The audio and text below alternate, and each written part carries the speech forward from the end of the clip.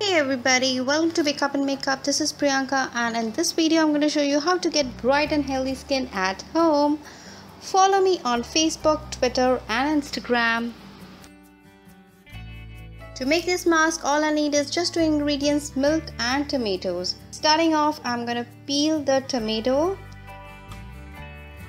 and then cut it into small pieces and then blend it in the mixie.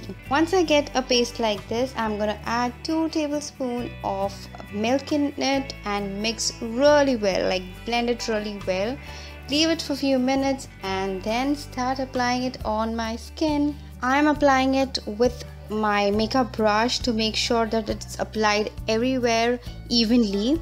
I'm using tomatoes for this mask because tomatoes are rich in vitamin C. It helps in reducing pores and helps in healing dry and damaged skin, also reduces acne and also prevents excess oil secretion. I'm going to leave this mask for 10 minutes. Once it's dried, I'm going to reapply the mask so that it gets kind of wet, and once that's done, I'm going to massage it into my skin so that it goes deep into my pores. I'm going to wash it with cold water and wipe it with the help of a tissue paper or a cotton cloth.